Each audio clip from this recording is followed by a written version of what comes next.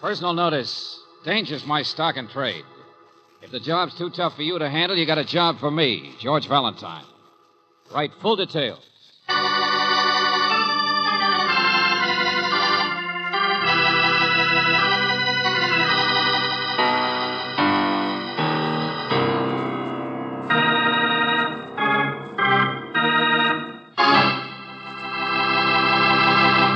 Greetings, Mr. Lover. Time for another Let George Do It adventure.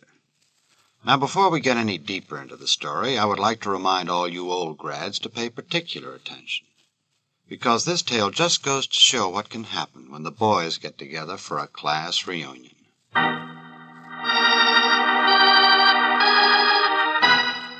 George, listen. 2 telegrams sent just an hour ago. They came together. Mr. Valentine, brother and I need you desperately this evening, staying few days, Graduate Hall, campus Seaver University. Both hopelessly embroiled in situation only too likely to be death of me, signed Joseph Durfee. Well, go on. What's the other wire say? Mr. Valentine, brother and I need you desperately this evening. Please wear tuxedo. Be patient with our middle-aged foolishness, leading quickly and dangerously to tragedy. You can find us at party at Graduate Hall. Please don't delay. Not lying when I say it's likely to be death of me, signed Douglas Durfee.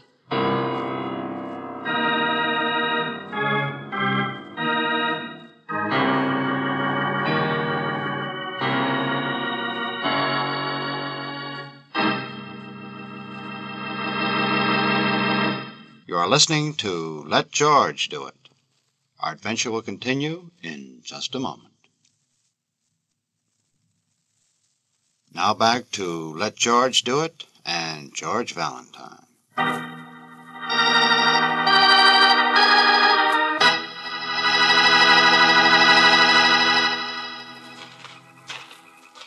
Oh, Brooksy, I'm afraid this tuxedo will be the death of me. George, you look wonderful.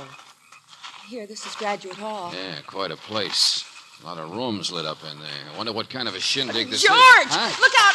Over your head! Hey, what in the name of... Wow, a bullseye! A water bag. Paper sack full of water. All right, smart guy up there. George. Oh, yeah, Angel. Well, at least I won't be bothered by the starch in my shirt any. Well, for me, by the curl in my hair. Well, okay, chin up, Angel. After a few repairs, we'll join the Durfees in the dancing. And maybe we can be the death of somebody.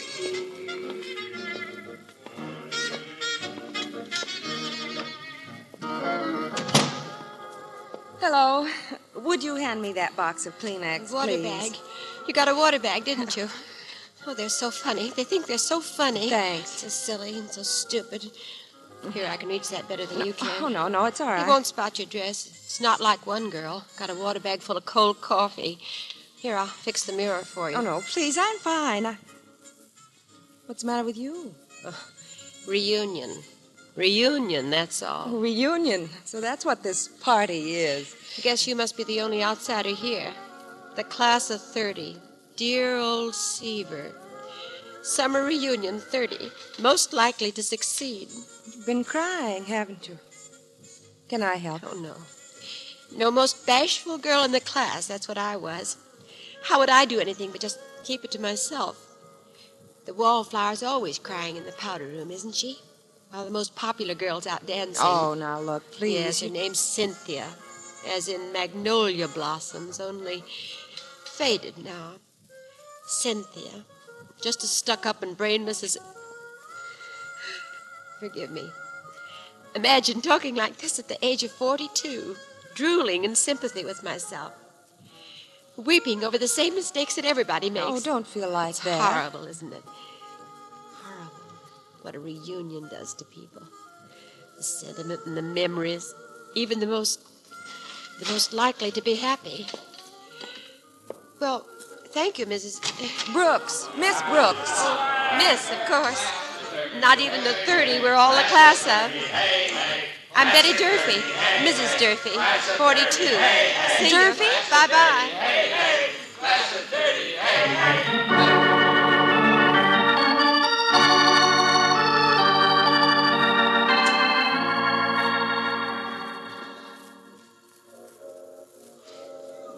Oh, yes, they're all here. That was the star football player, that man was so fat. And over there with the glasses, man most likely to go broke. He's a bank president now. Yeah, but I'm looking for the Durfee brothers. Oh. What's that supposed to mean? Joe and Doug Durfee. Most likely to be popular forever. Oh, yes, the Durfee boys are here someplace. They're always here. Mr. Valentine. See what I mean? Dancing with the most beautiful girl in the class. Hello, Stinky. Son, are you... Yes, that's right. I'm Valentine. Well, thank heaven you got here, boy. Stinky, would you... Oh, of course.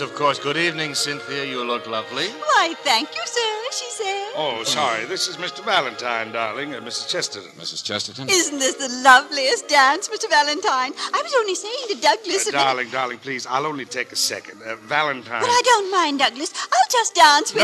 No, I'm sorry, but don't dance with Stinky. Well, whatever on earth? Are you jealous? Really, I won't step on her toes, darling. I'm sorry, I said I can't explain, but just stay there a second. Thanks, darling. Well, all right. Valentine... So you're Douglas Durfee, huh? I just spotted you over there. Only got back from the golf course a few minutes ago. Say, tell me, is a woman named Betty Durfee your wife by any chance? Huh? Oh, no. I'm single. She's Joseph's wife. Now, I'll find him, and we'll meet you after this dance upstairs in my room. For what? What's the job? What's going on here? Valentine, listen to me. It's the sort of job you may not like. It may seem foolish. So should Stinky's death be foolish, or mine, or Joseph's, or any other man. Hey, clear it up, will you? It's Cynthia there. Lady I was dancing with, don't you understand? And it's my fault, mine. I know I have to say this fast, but Cynthia and I are planning to be married. Hey, I thought her name was... Yes, Chesterton. Yes, her husband was in this class, too, but he's not here tonight, separated. Man's a fool. He divorced, naturally. At least I thought there'd be. Now I don't know what to think. Oh, I get it. So that's all it is. Get yourself tangled up with a married woman, huh? You're right, Mr. Durfee. I don't like this kind of a job. Valentine, I know how it sounds, but you've got to help us. Why? Why all your urgent telegrams, and it turns out to be just a case... Is it only a foolish middle-aged love triangle when the husband hires a thug? A who? Yes, you heard me. Over there to keep an eye on her. I know how crazy it is, but... You mean the big guy? Yeah, that's right, the sourpuss. We thought he was only somebody's friend. Cynthia still believes he's just an attentive moose named Claude. And he's really a hired watchdog. All right, then, stay away from him. Away from her. And when I bumped into him, I found he's carrying a gun. Stay far away from him. That were all it was. It isn't just me, Mr. Valentine. Cynthia told my brother she was going to run away with him, with Joe. What? Well, never mind the moral analysis of a woman who can't forget how to flirt to destroy men's lives. She was even like that in school. The point is, she's even in more danger than we are. Figure it out for yourself. Her jealous, stuffy, proud husband has finally caught on. That hired thug Claude has come here to kill her.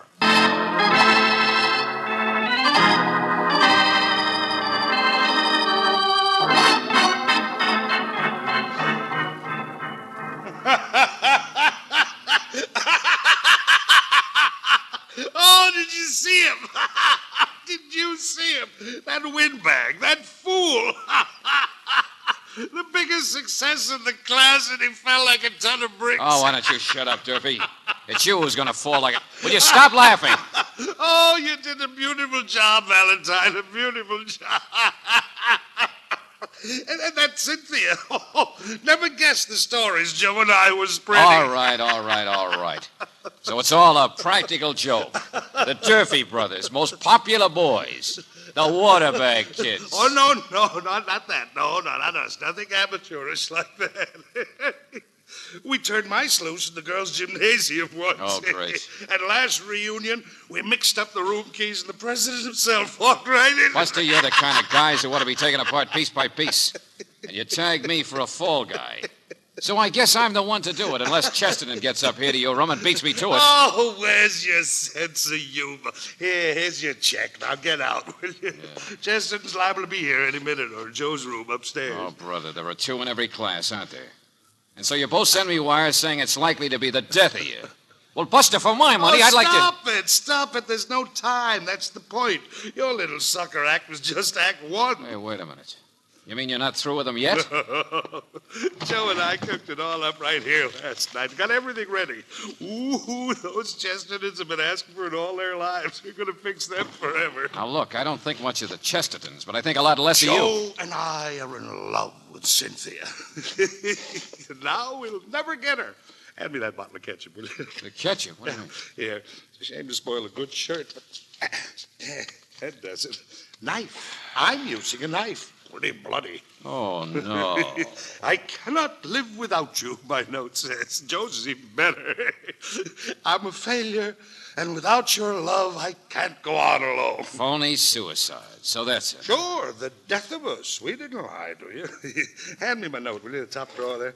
Oh, I tell you, this is even going to top the time we stole the park bench. What note? What I wrote last night, I just told you. It'll even better than the time we turned the moths loose in the movie. Can't live without you. We wrote it together. What's the matter? Well, my note. Where's my... Well, it's not here. There's Joe's stuff, but his too, the notes. Our suicide notes. They're gone. No kidding. We wrote them last night, put them on the desk here. Somebody must have... Little joke on the jokers for a change. You guys are so popular. And now somebody has stolen your big, funny suicide notes.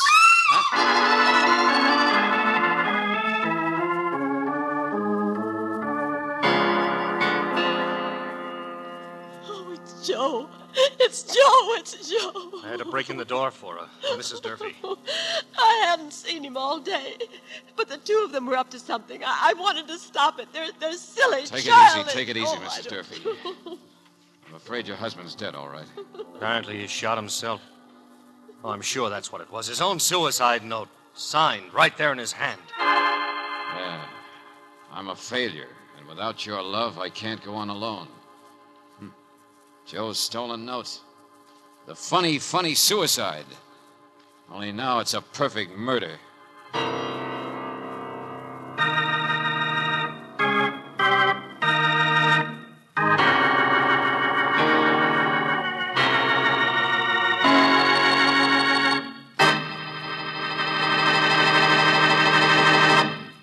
You are listening to Let George Do It. Our adventure will continue in just a moment.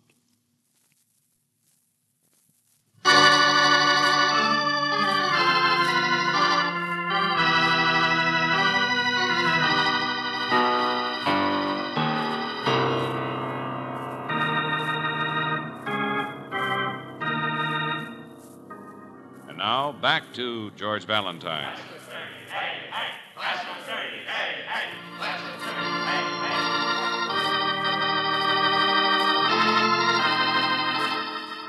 Summer reunion, the class of 30. They're all here. The fated, most beautiful girl, the most jealous and stuffy man, the most likely to succeed and the most likely to die. Two brothers, the irrepressibles, the perennial jokers, the Durfee boys, Doug and Joe, who have kept things lively through all these years. But now one of them is dead, a victim of his own practical joke, guilty of writing a suicide note in advance and thinking it might be funny. But the suicide notes were stolen, and Joe never lived to laugh.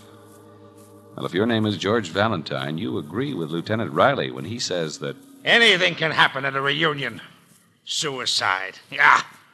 Jerks who write their own suicide notes just to make some stuffy people look silly. All right, Riley. Let's stick to the facts. What time did Joe Durfee die? Oh, 4 or 5 o'clock this afternoon, maybe. The doc's not sure.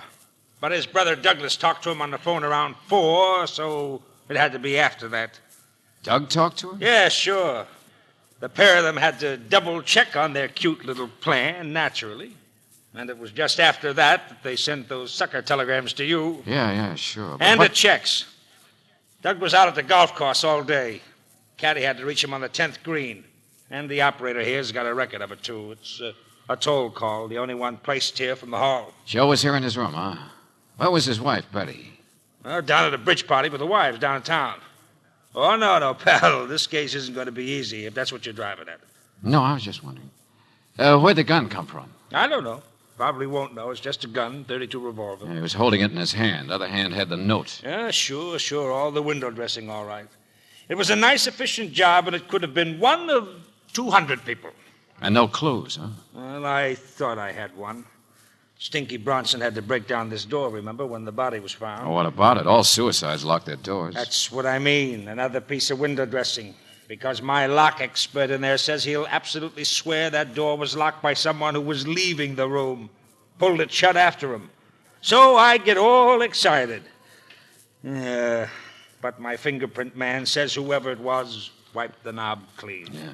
One of 200. Valentine, guess who had a reason for killing Joe Durfee? Guess who hated one of the most popular boys? Guess who has had nasty, unfunny, practical jokes pulled on them in the past years? Yeah, Riley, the whole class. Just to make it a more perfect murder.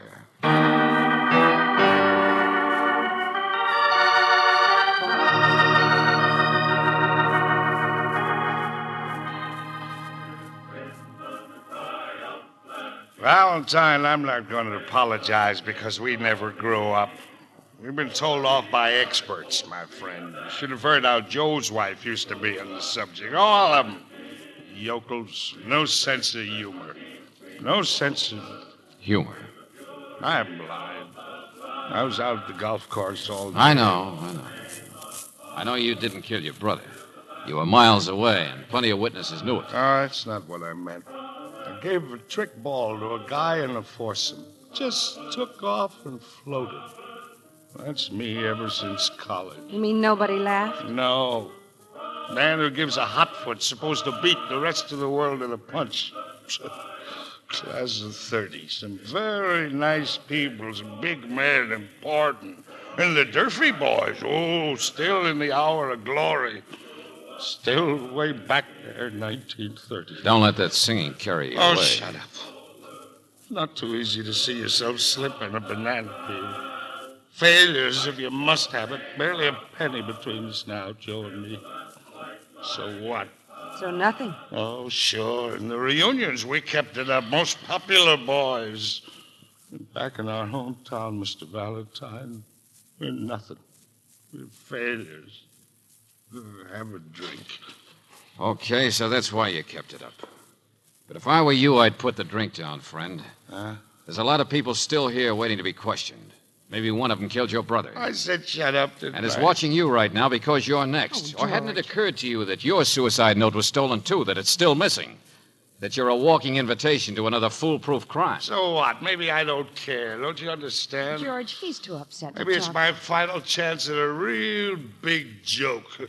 How about that, Cynthia? Most popular boy in the class. That's me. Douglas, I'm sorry. He used to go on dates with me. Now, don't turn away like that. Please, Douglas, my husband. Sure, your husband. Maybe old Claude is out loading a gun for me right now. For heaven's sake. I think she's heard enough out of you for tonight, Oh, Durfee. Stinky, shut up.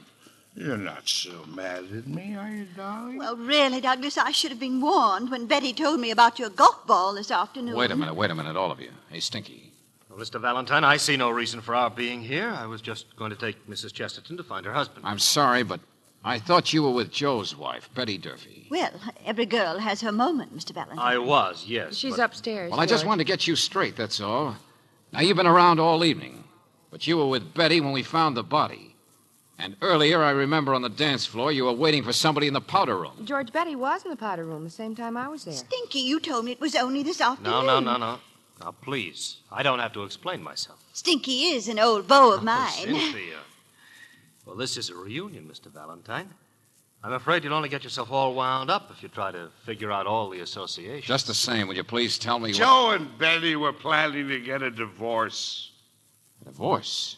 Yes, that's what I said. Well, I know when I saw her, she sounded awfully minute. unhappy. Mrs. Chesterton, what did you mean just a second ago when you said, Stinky, you told me it was only this afternoon? Well, he may be an old friend of Betty's, but he's also an old friend of mine. Oh, and my husband's, too, of course. This afternoon, I said.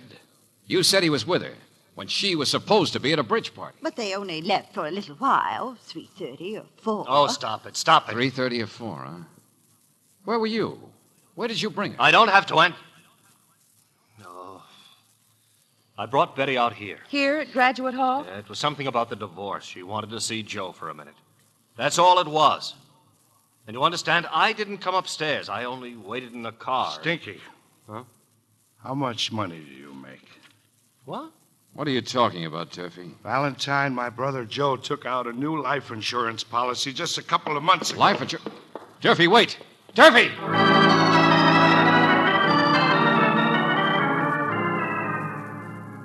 out of here. Get out of here. Lieutenant, I've got to see her. She did it, Betty. I said get out of here. You can't see her, my friend. She's dead.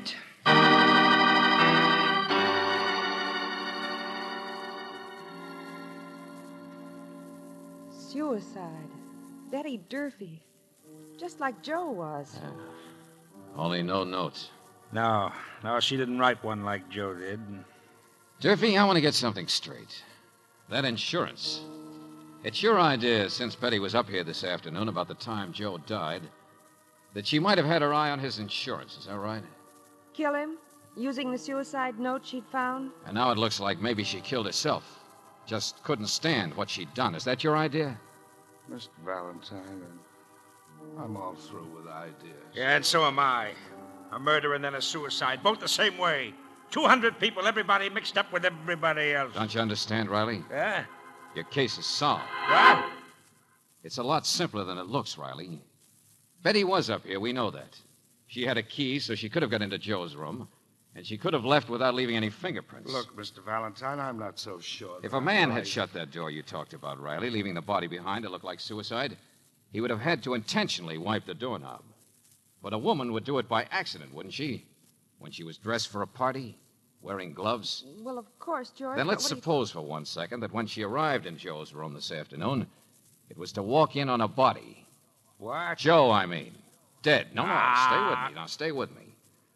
While Betty was in Joe's room, she made a telephone call to her brother-in-law. No. I had a call from Joe, not from Betty. But the golf ball, Durfee. How did Cynthia learn about your golf course gag from Betty? Unless you told it to Betty. And I remember you didn't get back in time to be with her this evening. And there was only one toll call to the golf course. No. All right. I told her. So what? Douglas here couldn't have been the one who killed his brother before she got there. He was out at the golf course all day. Riley, an insurance policy usually has a clause in it that says you can't collect on a suicide. At least if it happens in the first year or so. What are you driving at? You said Joe took out that policy just a couple of months ago. Yeah, you're catching the drift now, aren't you? I don't know Because what your you're brother talking- wasn't murdered, he committed suicide. Suicide? Yeah, that's right. Joe killed himself. He left a note, didn't he? I'm a failure. And without your love, I can't go on alone. We know he was a failure. And the love he was talking about was not Cynthia's, but Betty's. Betty who was leaving him, and probably for good reason. Valentine, those things I said You said downstairs. too much, trying to hang this thing on other people. But it was the insurance all along. Because when Betty phoned you, that was the first thing you thought of. You'd collect no money. You're crazy, And so Valentine. Joe's death had to be made to look like murder. You got a bright idea and explained it to Betty on the phone. And for a while, she rode along with the gag. But she wasn't standing up very well under the strain this evening. So that's when you killed her. I didn't. I didn't kill her, no. Hey, I get it. Especially since you're probably the beneficiary. You'd collect it all. So you killed her and you figure you could make it look like she killed Joe, huh? There wasn't any practical joke planned for Cynthia and Claude. No stolen suicide notes. It was all planned for us. That's what this whole thing has been. A cash-in on the kind of tricks he and Joe used to play. Valentine, Look out! Better. And like all practical jokes, this one fell flat on its face.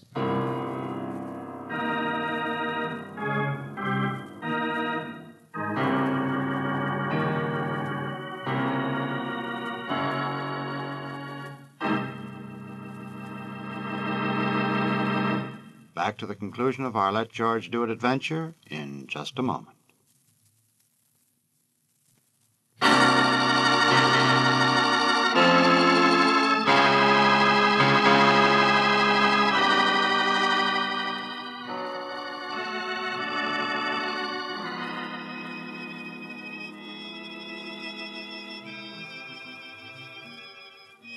It was quite a frame-up. Send us wires, call us in, invent all that about Cynthia and how they wrote the suicide notes the night before. Yeah, it wasn't a bad setup, though, was it? Might have worked, Brooksy. Doug had the background to work with. Yeah, maybe he and Joe had planned to pull something like that on the Chestertons in the past. And it might have worked if he'd called in somebody else besides you to play sucker. Maybe. Maybe nothing. George, I mean it. Sometimes I think you're absolutely the most... George, Mm-hmm. when you were in college, weren't you voted the most likely to something or other? You really want to know, Angel? Well, of course. Well, I was voted most likely to stay a bachelor.